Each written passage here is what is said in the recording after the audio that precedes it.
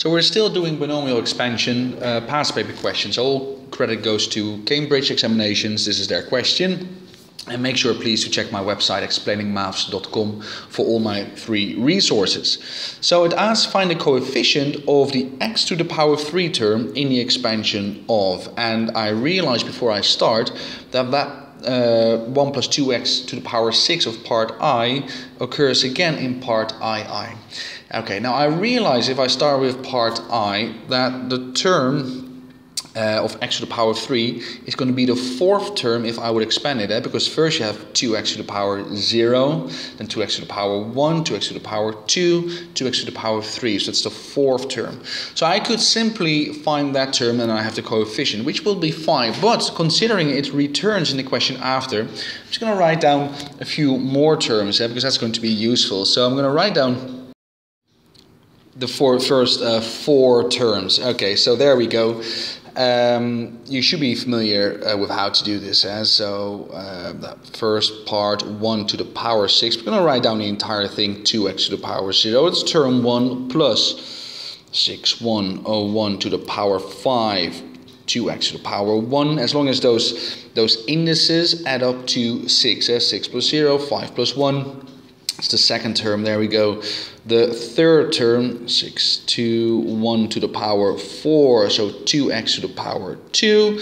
And then the fourth term, 6, 3, 1 to the power 3, 2x to the power 3. And that's going to be my term in x to the power 3. And again, I'm just doing those first three terms because I'll need that for part 2. Now, I do write down plus and some dots just to remind myself that I'm stopping, but I realize that actually there are more terms there at the end. Okay, I put it all in my calculator, and then this is what you'll get. The first term is 1 plus 12x, the second term plus 60x squared for the third term, plus 160x to the power 3. I'm just going to say plus and some dots because there's more. We're not interested in it. They're asking me for the coefficient of my term in x to the power 3, so my answer is 160. Mistakes people make, especially, you can plug this in your calculator, but it's 2 to the power 1, so that's fine. They go right here. But don't forget, this is 2 to the power 2, x to the power 2, so 4x squared. And here it's going to be 8x to the power 3. Okay, so don't forget also to cube that 2 as you cube the x. Okay, so that is part I.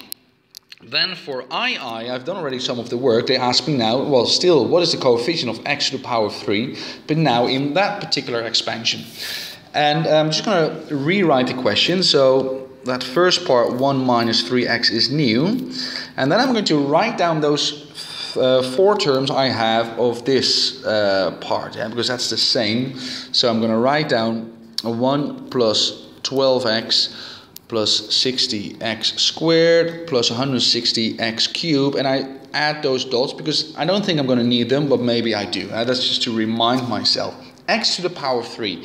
When am I going to get x to the power 3? Because officially, if I would expand this, I would do 1 times 1 plus 1 times 12x plus 1 times 60x squared plus 1. And you would multiply all those terms by each other. Then minus 3x times 1 minus 3x times 12x, and you go on and on and on. But now you're only interested in the x to the power 3. So I will get a term in x to the power 3 if I do 1 times 160 x to the power 3. And that is 160 x to the power 3. So I'm not interested in all those other multiplications, just in that one. But there's another term in x to the power 3, which is minus 3x times 60x squared, because that is also going to give me a term in x to the x to the power of 3. So that is minus 180 x to the power 3. And if I would combine those two like terms, I'm getting minus 20 x to the power 3. The question is, what is the coefficient of the x to the power 3 term? So my answer is minus 20. There you go. So I've done some pre-work for question I, which I'm using for question II. So that is absolutely not a waste. And I have two terms in x to the power 3, so the coefficient there is minus 20. I hope that was useful. Like and share if it was, and check my website explainingmaths.com. I'll see you later. Have a good day.